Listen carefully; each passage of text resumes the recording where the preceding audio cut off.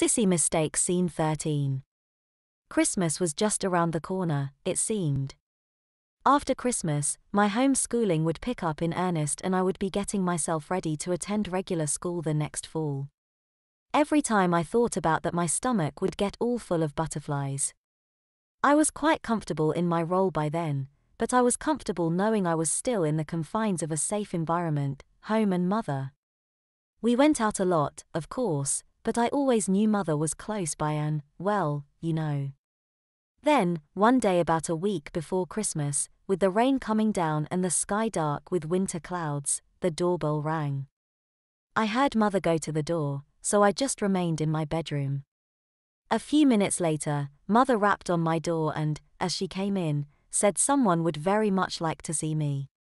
I glanced up to see father standing beside her. I froze in my seat. On the one hand, I was excited to see him after so long, but at the same time my brain was momentarily frightened about Dad seeing me. I do recall it being rather a strange sensation at the time. I just looked at him, and then I saw a warm smile on his face and quickly stood up and ran over to hug him. "You've changed a lot since I last saw you, I'd say. My goodness, Kathy, you've become a very pretty young lady." At least, that's a summary of what I heard. I also remember apologizing to mother about running, but I had gotten so excited and she laughed and told father how she was trying to get me to remember, nice young ladies don't run. He laughed along with her, and I just cried. Father asked if something was wrong, but mother simply said I was experiencing growing pains. "Oh, I see," he said, as if he understood perfectly. He took my hand and walked me down the hall toward the entryway where he had left his suitcase and asked if I would be kind enough to give him a tour of the house. I guess I looked puzzled because he waited a moment, then reminded me he had only seen it briefly on his way through Portland on the way to Japan. I giggled and asked if he wouldn't rather take the tour with his bride, yes, wise at the ripe old age of 9, and he smiled. "She can show me things later, I think. Right now I just want to get acquainted with my new daughter." So together, we walked all around the house with me trying to talk my silly head off. It was wonderful to see him again, and for the first time, I didn't feel one bit self-conscious. I have no idea why, but I remember that very clearly. Had I finally come to terms with the idea I was a girl, finally? Late that afternoon, mother and I started preparing supper, something we had been doing as routine. Father sat in the kitchen chatting and watching mother and me. He talked about Japan, his work, how things were going, and different things he had seen and done. I soaked it all in, and for a brief moment wished I could have been there with him. But I was happy I stayed. Christmas that year was one I'll always remember because of the unexpected, at least to me, visit of Daddy. But, as good things sometimes do, he had to leave again. He and I talked a great deal during that visit, about all kinds of things, but paramount was his concerns about how I felt in my new role as daughter instead of a son. Did I have any regrets about anything? What did I think about the future? It was the last one that needed the most conversation though. What did I think about the future? I had always been interested in science and how things work. I always imagined myself becoming an engineer, I guess, and even though I was immersed in learning things so diverse from that, I still imagined I would eventually work toward that.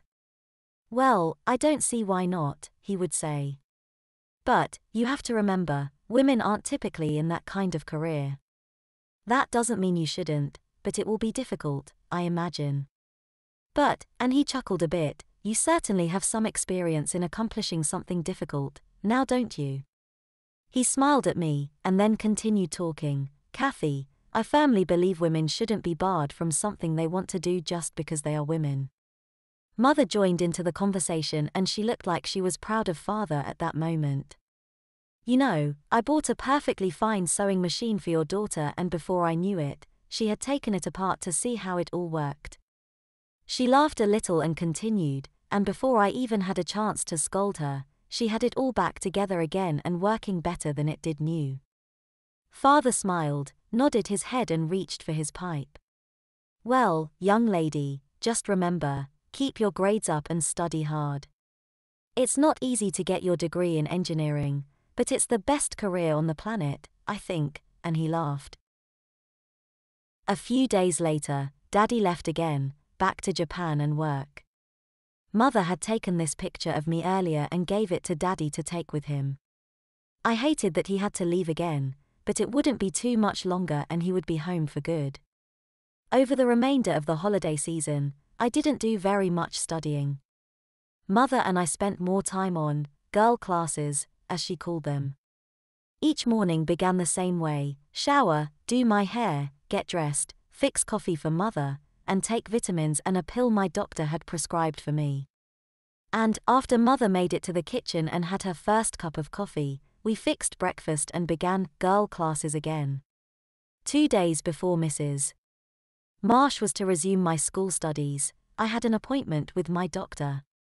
He just wanted to do another routine checkup and see how I was coping with the medications he was giving me. Happy with the results, he called my mother in and began to discuss the future. "Your mother already told me about changes in your breast tissue, and I see other, more subtle things, I think. We can pretty much keep things just as they are the way it looks. You seem to be adjusting very well, but I have to inform you both that at some point, there will be no turning back the clock. At that time your male hormone production will just, well, sort of give up. Not completely, mind you, but enough that you would never be comfortable as a man." Mother looked momentarily startled. I guess I never thought about that before. And she turned to me. "Kathy dear, I think we have to have some long serious talks about this, don't you?" I just looked at her, confused for a moment. I cleared my throat and told her I didn't worry about ever turning back. It was because I wasn't comfortable being a boy that got me here in the first place. How could I ever be comfortable as a man? The doctor suggested we maintain the current dosages and let things settle a bit. Nothing to lose being cautious, I suspect. After all, young lady, you haven't quite reached the age where you can be sure what it is you want. Although I have to admit, your maturity unnerves me a bit, at times. So yes. Mother did the right thing, for you that may wonder what kind of woman would allow her child to be experimented on like that. And yes, my mind had been made up. After experiencing only a little over 5 months living as a girl, I never once thought of wanting to go back. I knew I might experience problems down the road, and I knew I would never be a real girl, and I knew I was still a boy, but I also knew I didn't want to go back in hiding ever again. I liked the female world. I loved dressing up, being weaker than I should be at that age, everything. And so we went on. In retrospect, of course, the medication regimen was all way out of whack. But at the time, of course, there wasn't a lot of data to rely on. I was technically known as a transvestite during this era. The term transgendered wouldn't enter into wide use for quite some time. The only sex change information available was Christine Jorgensen, a male tennis champion who, despite all odds, successfully underwent groundbreaking surgery to change from male to female. That would have been a good sign for me, but the fact was, I didn't necessarily want to have that kind of surgery done to me. I don't know to this day why, but I was content, no, happy, to be living as I was. Maybe no commitment? Maybe fear? Maybe I really was just crazy. The simple fact was, however, that the medications were causing changes that I now realize were non-reversible. My breasts developed, and by my 12th birthday, I was about as female up top as any girl my age. My whole body had changed, in fact, although it wasn't as obvious as having 2 protruding breasts sticking out for the world to see.